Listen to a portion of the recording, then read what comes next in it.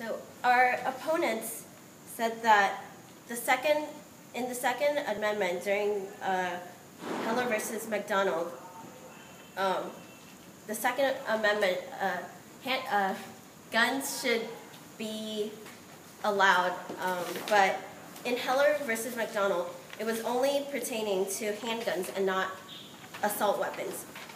Also, assault weapons do not help in self-defense because the decrease in total gun murders in the country during the ban was 7%, while after the ban expired, it was 3.6%.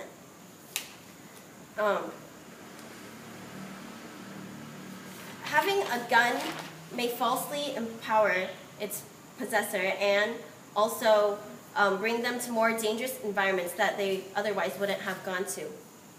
Also, if they were to have the gun wrested away from them, it could be turned on them and they could be shot.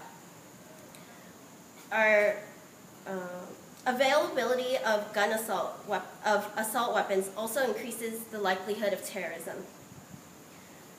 Adam Godin, who is a terrorist, said that you can basically legally buy an assault weapon in the U.S., and he was encouraging other terrorists to buy weapons. But if we ban assault weapons, then terrorism would, if we were to renew the ban, then there would probably be a decrease in terrorism.